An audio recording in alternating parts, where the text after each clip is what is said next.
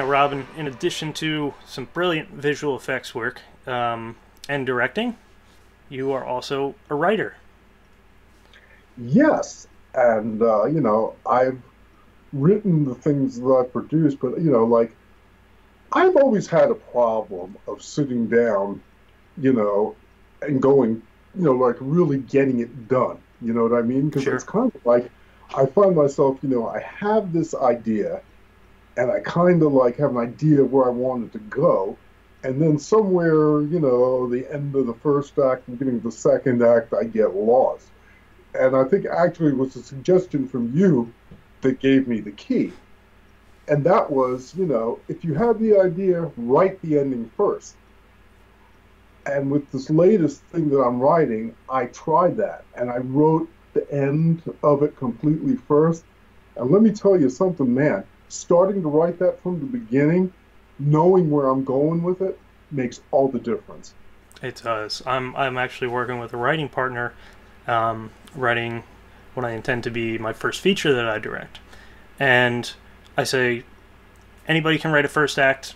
We always write first acts, and then we get like we just don't know where to go. So have an idea about it. Have an idea how it's going to start. Start writing the second act. That's what they call in the Save the Cat thing, the fun and games section. And whether you're just on Save the Cat or you've gone beyond it to other screenwriting books or want to expand anything, the second act is key, and the second act should be fun. The second act is the trailer act. That's what they put in the trailer. So if you can put all that enthusiasm and energy into your second act, write it through to the end. Have an idea, have an outline, write it through to the end. Then go back and make a super tight, super focused first act that it'll pay off. It'll be not quite a bookend, but it'll be the seed you plant. Every single thing that happens should come up later, and if it doesn't, is it superfluous? Do you need that stuff? I always got hung up on my first acts, writing things in and writing scenes in that I really wanted to happen, but maybe it wasn't right at that point in time. Maybe it had to come later, but because you get stuck, you can't move forward. Oh, you're absolutely right. And like I said, writing in a lot of ways is like acting, because there are a bunch of different schools. I mean, one of the first books I ever read on screenwriting was a book by someone called Sid Field. And basically the book was one of his writing classes in school. And they basically started with the character. Okay, I've got a character. His name is Andrew Franie. He's married. He's got two kids. What does he do for a living? Does he like his job? Does he like? And they basically built the story out of that. And then, and they were like acting, where you've got Stanislavski method, you've got Lee Strasberg's version of the Stanislavski method, you've got Sanford Meisner method, Mm. it's kind of everything like that. And I think you just gotta find something in there that works for you.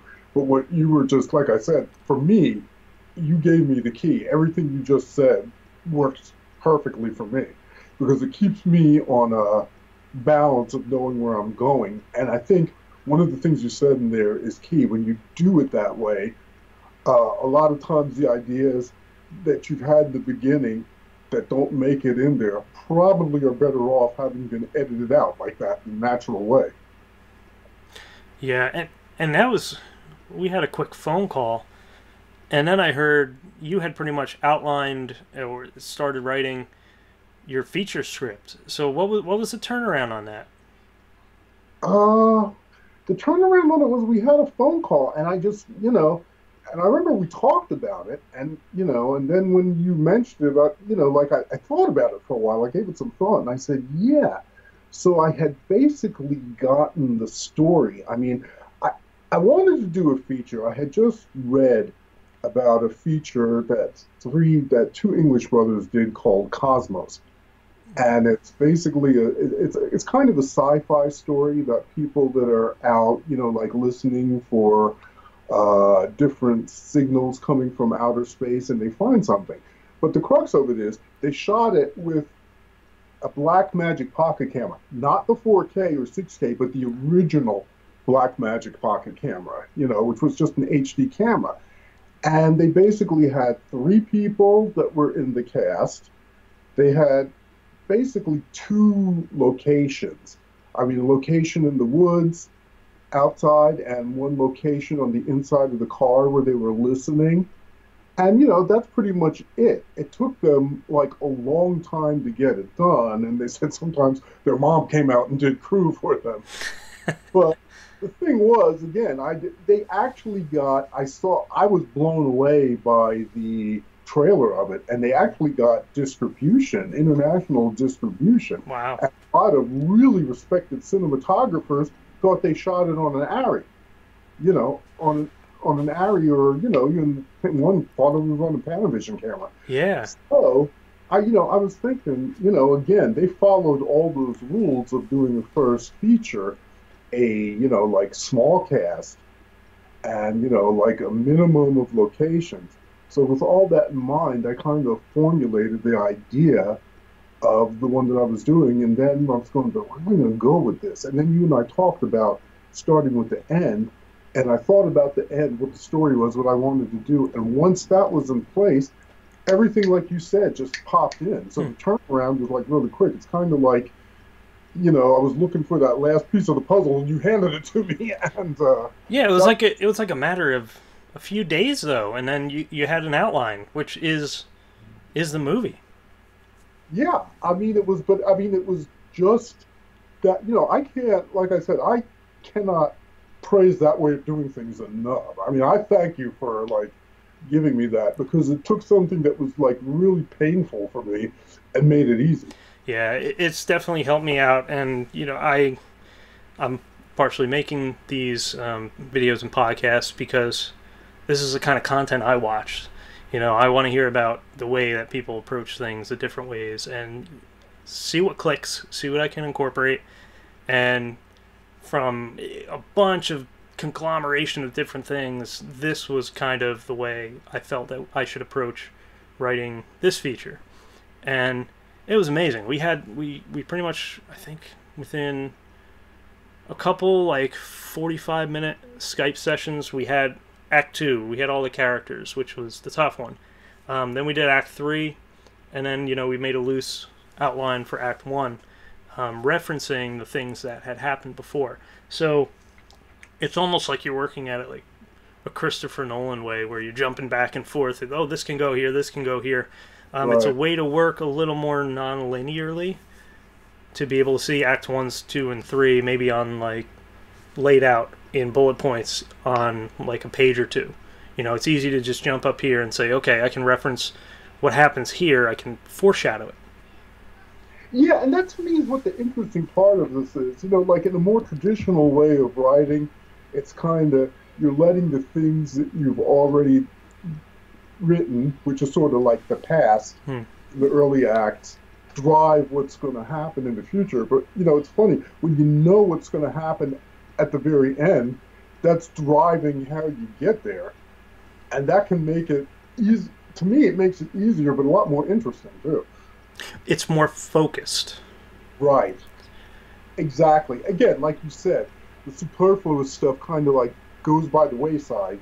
And right. It's getting you directly where you want to be. Well, it's one of those things where, like, sometimes when I sit down to write, I will write freeform, and I'll write stuff that just goes off. And, it may never come back, and maybe it's good to get that out.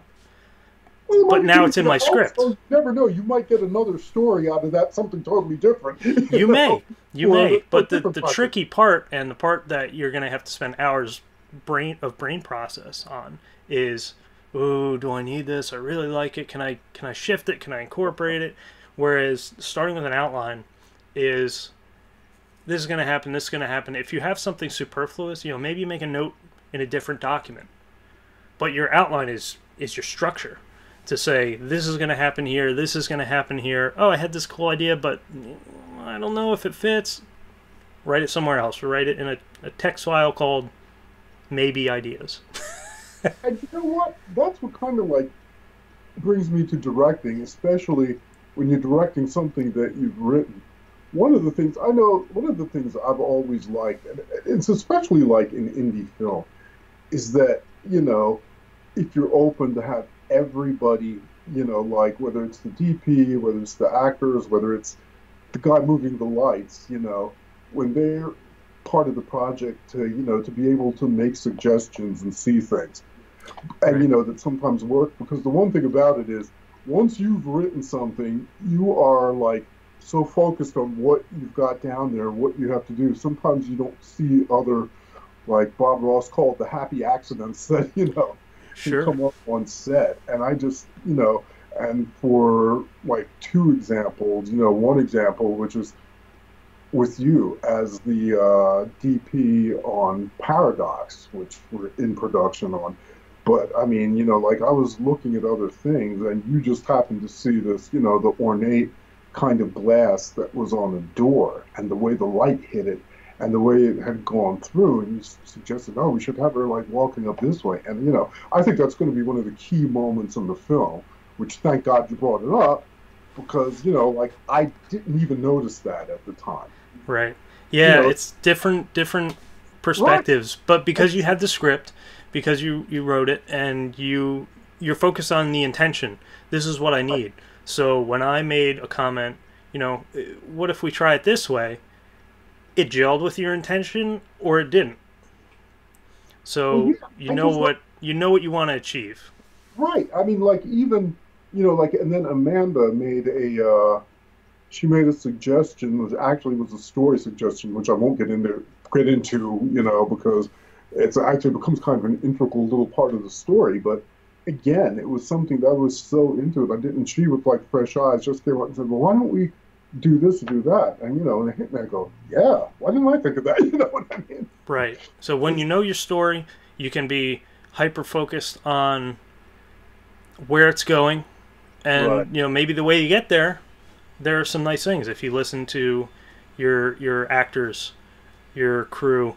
Um, I think if you as a director, if you know what you want to achieve at the end of the day, Right. you're less hyper focused on the little details I know, and I that you just want. like to keep it like on the set. I like to keep it open. I love working and making it known to everybody. If you see something you think is going to work, or you see something that may just, like say it, Right. No, and good point. Well, I like thanks so that. much, Robin. Appreciate you coming on. So, where can we see your previous work? Where can we see my previous book? Well, The Mirror, we're still waiting on one more thing from a film festival before we release that, which I think we'll release on YouTube. And I know we've been talking about doing with some of the work you have and other things that are putting together like a little DVD. So that's going to be coming up. And Paradox, uh, one of the things that I'm planning to do, like with like hopefully that we can make with a with an invited audience, or like with the different things we were shooting for this DVDs have like it, which would include Alan Sconza's run.